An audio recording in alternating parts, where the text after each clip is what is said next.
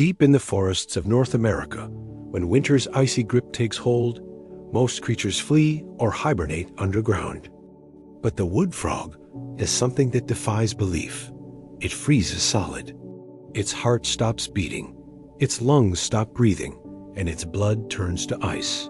For months, it remains motionless, appearing completely dead. And then, when spring returns, this tiny amphibian comes back to life. The secret lies in the wood frog's incredible biochemistry. As temperatures plummet, it releases glucose and urea into its bloodstream, acting as a natural antifreeze. These compounds prevent its cells from bursting while allowing ice to form safely around vital organs.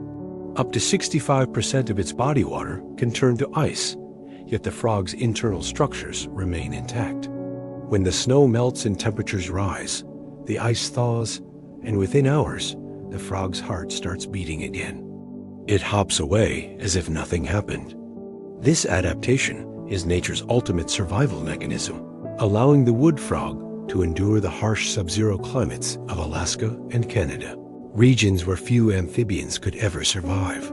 Scientists have long been fascinated by this natural cryogenic process, studying it for clues that might one day help preserve human organs or even make suspended animation possible in space travel. The wood frog may be small, but its physiology could hold the key to breakthroughs in medicine and technology. However, this miraculous comeback depends on delicate environmental timing.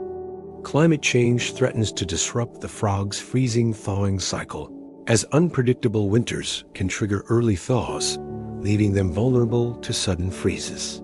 Habitat loss and pollution also pose growing threats, reminding us that even the most resilient species depend on the balance of nature to survive. The wood frog's story is a chilling yet inspiring reminder of life's resilience.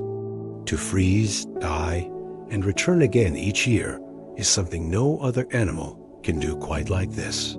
It's a silent miracle of biology that turns the impossible into routine. Would you dare to face the cold like that?